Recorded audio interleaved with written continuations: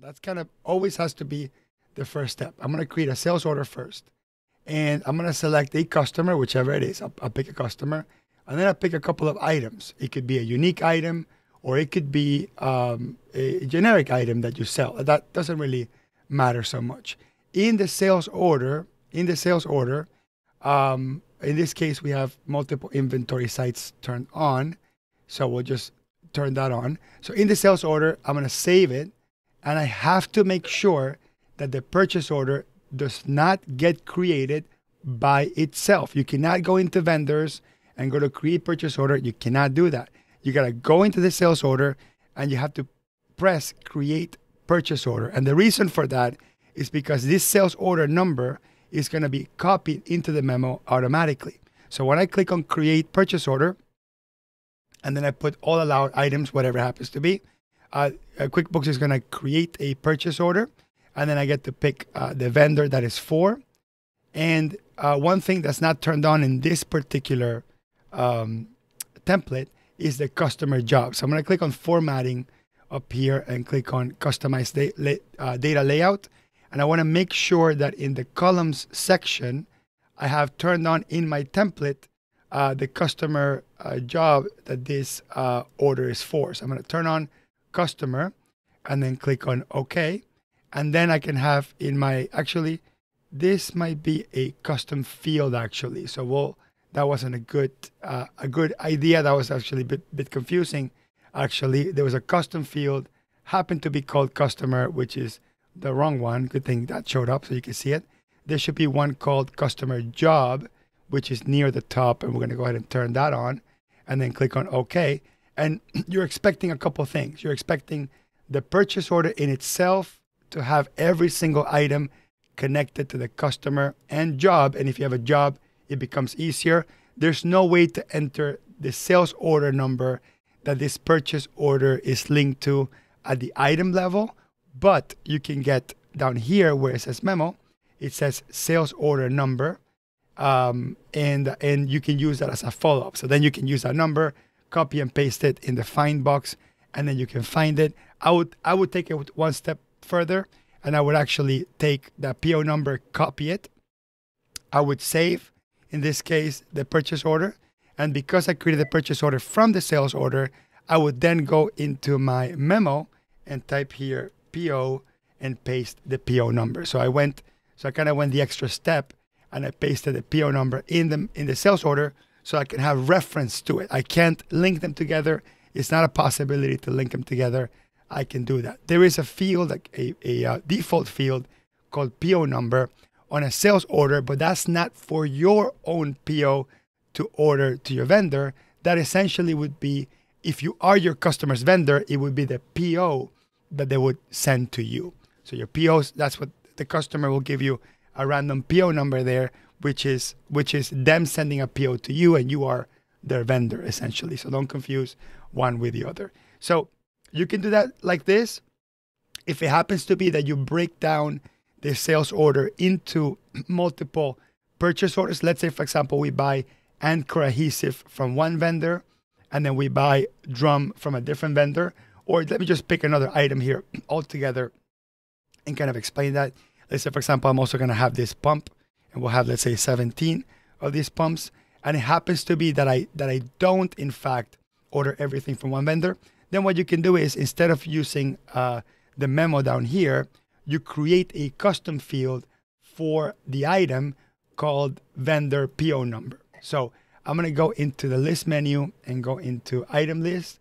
And I'm going to double click on any of the items just so I can get into my custom fields area. I'm going to click on custom fields and I'm going to create a new custom field. I'm just going to create a new one here. And we're going to order, actually, I'm going to use the first line for this. I'm going to call this vendor PO. So I'm just calling it vendor PO. In this case, we can do vendor PO number and then make this the type of text that we'll make it a whole numbers only. Okay, so we're creating a custom field, an internal custom field called vendor PO for us to track these POs from a sales order. We hit OK, and then we hit OK, and then we hit OK. Then I close that and then go back to my sales order. I'm going to click on formatting, and then can click on customize data layout. I'll click on make copy here to make a copy of the current template. And then here where it says columns, I'm going to go ahead and enable the field called vendor PO number. Right here, vendor PO number. I'm going to enable that. So just enable it in my template. Hit OK. All right, perfect. And then let's say that I'm going to create multiple purchase orders from the sales orders. I want to link the items based on who I'm ordering it from. So the way I would do that, or possibly the best way to do that, is I'm going to start by saving my sales order. And let's say the first two go to one vendor and the third one go to a different vendor. So I'm going to do it again. Click on create purchase order. This time I'm going to select create purchase order for selected item and then click OK. And then I would click, let's say the first two, which happen to be preferred vendor, Kaler's hardware and adhesives. Click OK. Then the PO gets created.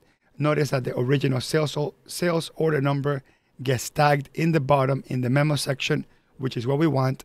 And then we got the PO number 45. I'm going to copy that, and then I'm going to click on save and close and hit yes. Okay. And then what that would do is now will send me back to my sales order. Then I'm going to just paste vendor or PO number 45 in the vendor PO section. And then I'm going to click on save, kind of just save my work, make sure I don't lose anything in the process. Now I'm going to create a separate a PO number for the third item. So I'm going to click on create purchase order, and then I'm going to click purchase order for selected items, then click on OK. And then I would select the third item. Yeah, I wish there was a more automated way to do this, but you have to do them kind of in batch. So you kind of do them based on preferred vendor. It would be cool if you could see the preferred vendor in the sales order itself. That's a feature I requested into it many times, but just never got them to really understand the concept of that. But that would be kind of interesting. But so then we're going to go into PO number, and then we click on copy, and then we click on save and close and hit yes. And then I go back into my original sales order, and then I paste the other PO number 46 in there. And that pretty much lets me know that this PO has already been, we already created we created POs for this sales order. There's another interesting kind of trick here, and I'm going to show you what it is. Going on the same theme as using this custom field. Let's say, for example, in this pool cover, the light blue, I'm going to double click on that, and you would have to go into every single one of your items and go into that custom field, and where it says vendor PO number, type the word pending. Just type the word pending, and you'll see this is going to make tons of sense. And then I'm going to click OK. Or actually, I couldn't, because in this case, I forced this to be numbers only. So if I force it to be numbers only, I'm just going to put a 0. Okay, so then I'm going to click OK, just because I'm never going to have a PO number 0. And I'll explain in a second why that even matters. Then I go again, all my items, I'll choose a 0 as a default. I'll pick the item, and then notice that PO number comes in, and there's a 0 in there, and there's a specific purpose to that. Then I'm going to click on save, and then I'm going to click on create purchase order, and then I'm going to do just that last one, selected items, click OK, and then select the pool cover, click OK, and then I'm going to take that PO number here, copy it, and then hit save and close. And why is this important? Well, multiple things. Number one, if I'm sitting here and I'm looking at, that first one was 45. I don't know where it defaulted to 0. So if I'm here and I'm looking at the sales order and I'm wondering, have all these items been ordered? Then I can use that vendor PO number custom field just to know which ones have. If I wanted to see that PO, I know the PO numbers, so all I have to do is hit Control F, go into Advanced, and then go into Number, and go into Number here, and I can just type 45, 46, whatever it happens to be, click on Find, and this is going to find purchase order number for me. I can double click on that, And there it is. Voila, I can see my purchase order number. As an alternative as well, because we're following this process where the sales order number is being filled into that memo field, I can just take my sales order number, copy that, do a Control F, go to Advanced, and then go into Memo, go into Memo, and then in my Advanced Search Memo, type my sales order number, click on Find, and essentially I can see every single purchase order associated with this sales order. In addition to that, I'll show you one more thing. If you remember when we used this default 0 as a vendor PO, and if I don't create the PO or don't update that field, I could always go into my transaction detail report. Let me show you. I can create a transaction detail report, and then I can go into All, and I can go to Filters, and I can do transaction type. I can select sales order in this case, and then I can go to detail type, detail level, and do all except summary. And then under display, I'm going to make sure that my vendor PO custom field is showing, and you will see exactly what I mean by this. And then click OK. And then I think I forgot one more thing. Let me go back to customize report and filters. I think I forgot to do posting status of either, because sales orders are non-posting. So I'm going to change it to either or non-posting and click OK. So essentially I have a list of all my vendor PO numbers. And if I sort it by vendor PO number and then sort it by ascending, right, I'm going to see all the blanks. In this case, just imagine all the blanks as zeros. All the ones that are 0 are sort of an indication of items I still need to order. What's even cooler about that, I can click on Customize Report, click on Filters, and then type vendor PO, and then select that, and then just type a 0. Remember, we're going off the logic that we use 0 as a default number, and then click OK. And all of a sudden, I got a report that I can call sales order with pending POs to create, or something like that, right? So then if I wanted to have an active list memorized of all my sales orders in which I have not yet inputted a real vendor number other than the 0, I can essentially have a live list of all the things that are pending to order. This is an incredibly useful management tool for people that manage inventory, that manage open orders, and that sort of thing. So, Asriel, thank you for your question.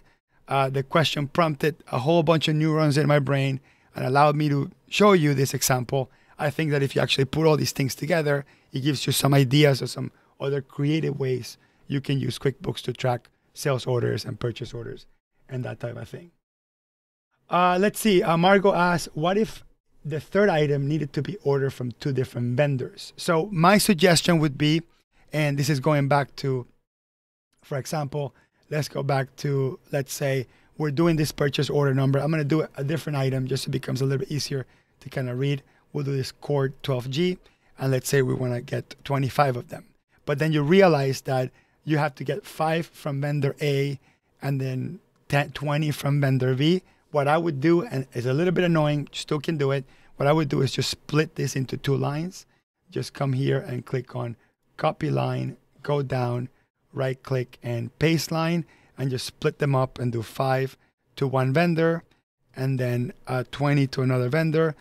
Unfortunately, it's a little bit annoying to do this, but at least, you know, it's a way that then I can then separately enter my vendor PO numbers. Again, it would be nice to have a drop-down menu in there that shows the preferred vendor or the vendor that you plan to buy this from. That's a feature that's not in QuickBooks.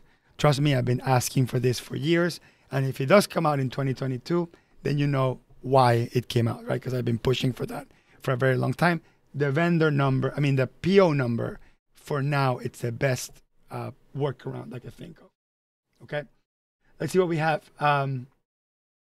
Jolene says, your custom report for vendor number only. I only want to see open sales orders. Did you show that for all open and closed? Good question. We'll go back to that report here. Okay. And did I close that report? I did. So let me go into reports, memorize reports, and then sales order with pending POs to create. Then I can just go to customize report, go into filters, and then go into, I believe it's paid status. page status and then do open. So I'll just do open, not close. Click on save and close. So these are my open POs. If I were to convert this PO into an invoice, I'm going to double click on that and show you. I'm going to create it into an invoice, select all, and then hit save and close. I'm doing this just to illustrate what happens to my report. Once I create it into an invoice, it goes away from my report. So the original report I didn't add the open close status for that. Now I've done it, and that would be the way you do it. Okay, so Stacy says, are there any tricks to creating one PO from multiple sales orders? Unfortunately, Stacy, that's not available. So it's a manual process. You cannot create, you cannot tack on items from multiple sales orders into a PO.